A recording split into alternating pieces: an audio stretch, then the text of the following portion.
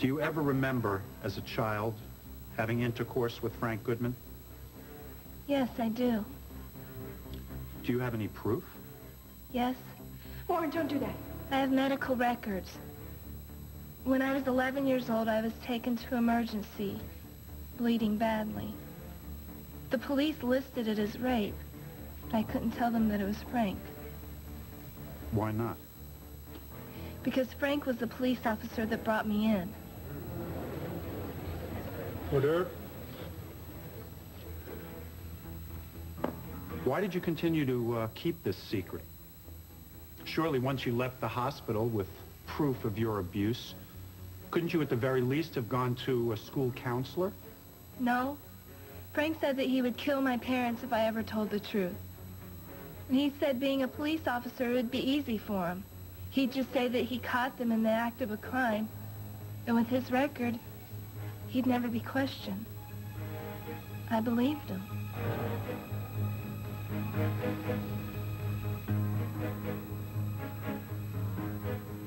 So what's Arnold going to do? I'm sure he'll let every DA know that I can't be trusted and that I'm not a team player. Is he going to bring you up on legal charges? No. It's my moral obligation to find evidence for either side. If it goes for the defense, then it's my constitutional duty to turn it over. It's just that the DA considers this kind of double-cross tantamount to being a double agent. So do you think he might go public with it and hurt you that way? Well, let him. He'll end up being the one looking bad. I just think that he can quietly make it very difficult for me to work anywhere again.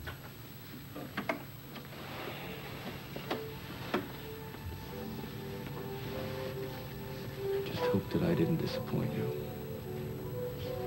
What do you mean? Did I ever tell you about my father? And why I got into law enforcement? No. Well, my father came from a very poor family. Projects of Chicago. That's where I was raised. But he owned a hardware store on the South Side. Before that, times were really rough for him. I mean, can you imagine a World War II Congressional Medal of Honor winner? I never got to see it. Because he had to hawk it at some pawn shop in order to feed his family. That's very sad. But he had a lot of strength and integrity to do something like that.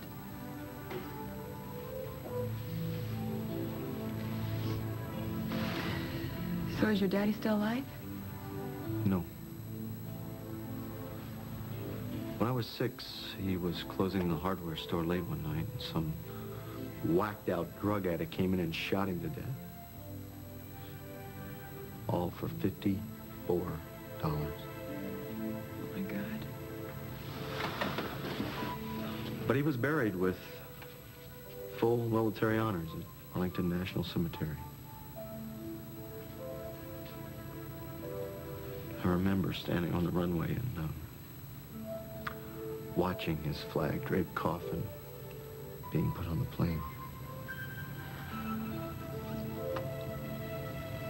And when Cruz left me, and you took me home and you told me that you understood what it was like to be left on a runway,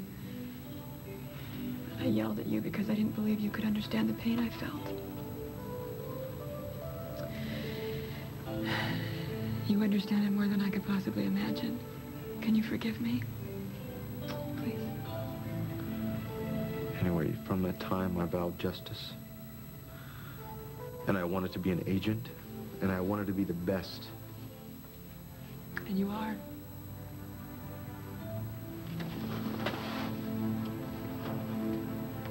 I don't see it that way. Oh, come on. Don't give me that, McCabe. You came to this town and everybody was against you. But you've proven yourself to be the best kind of cop there is. Because the truth was more important to you than which side you were on. Well, I told you I had integrity. But you were too busy blaming me for Cruz to see it. Okay, okay, I'm sorry. I'll say it again, I'm sorry, I'm sorry. What you're doing for BJ? You're probably helping this innocent young girl from going to prison. Hey, I admire you more than I could possibly say.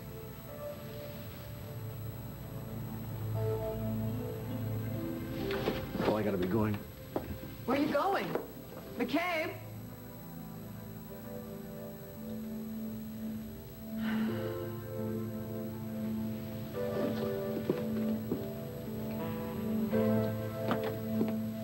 You're 19 years old, is that correct? Yes. Did you ever make a complaint against Frank Goodman to the local police or even to your parents? No. Like I said, I was too afraid to. Why did you decide to come forward now? Well, I've been following this case in the papers, mainly because of Frank's involvement. As horrible as this sounds, when I found out that Frank was dead, I felt relief. And then when Agent McCabe found me, I realized that coming forward I might not only help BJ, but help myself too, to free me from my past. No further questions, Your Honor. Does the defense rest? Yes, Your Honor. The witness may step down. Thank you.